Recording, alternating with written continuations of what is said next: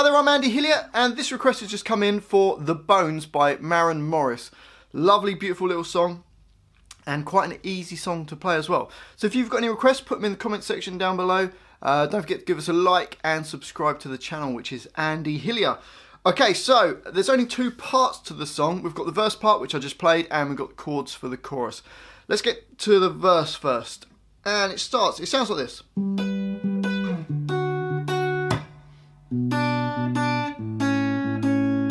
So we start with our first finger on A10, and then place your little finger on B12.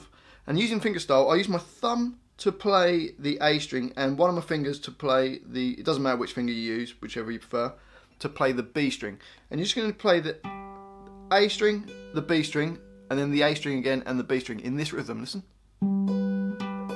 So da da da da. And then you're going to take that same shape but move your first finger to A5 and your little finger on B7, and we're going to do the same idea and go. So if we put that together, you get this. And then you see those X's, that's just going to be hit the strings. You can either hit the strings with your hand close together, or you could put it out like that. Anyway, just hitting the strings, making a percussive sound. So you get this.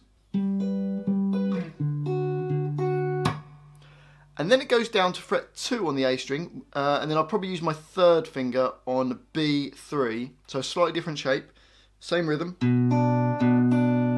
And then the last one is the open A string, so you don't need to put a finger on there, and just put any finger you want on B2. And then another one of those hits. So let's put the whole thing together nice and slowly.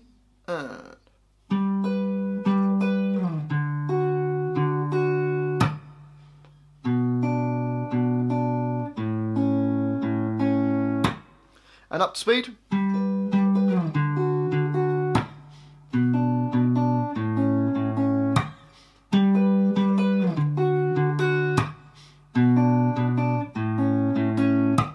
Now that just repeats all the way through the verse.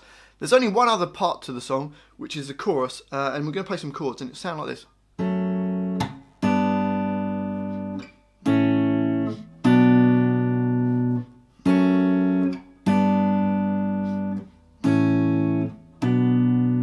And it's a little change on the end, but for the most part, it does this 3 times round, and it's going to play an F sharp minor chord, which is your first finger barred on the 2nd fret. I've got my third finger on A4, even though it's not written in the notation there. I've got my third finger on A4 and my little finger on D4, but it's not written in because I'm playing my thumb on the E string. You could play it as a chord and play all the way down, but I'm playing with my thumb on the E string, index finger on the D, then my next finger on G, and next finger on B. So I'm grabbing those all at the same time. You could play it as a strum with a plectrum or with your fingers. That's just the way I've chose to play it. So we've got this F sharp minor chord. The next chord is a G chord. Now you could play a normal G, but I've done a barred G. First finger across all the strings on the 3rd fret. Second finger on G4. Third finger on A5 and little finger on D5. And again I'm playing the E, D, G and B strings. And that changes on beat 2 and, so you get 1, 2 and 3, 4. And then it goes to a normal A chord, which is just D2, G2 and B2. And then B minor chord, which is your first finger on A2, second finger on B3, third finger on D4, little finger on G4. So it plays those the first 2 bars there times 3, so you do it 3 times, and then on the 4th time round it does F sharp minor to G, but instead of going A to B minor, it goes from an A sus4, which is your first finger on D2, second finger G2, third finger on B3. It does that for 2 beats and then goes to a normal A chord on that last bar. So let's see if we can put that all together. So the chorus, first 2 bars, we're going to do that round 3 times and then carry on playing F sharp minor, G, A sus4, then A. Here we go, 1, 2, 3, 4.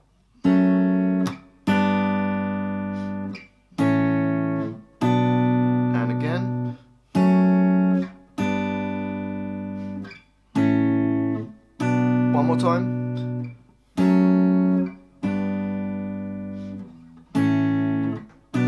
Keep going this time. A sus 4, 1, 2, A,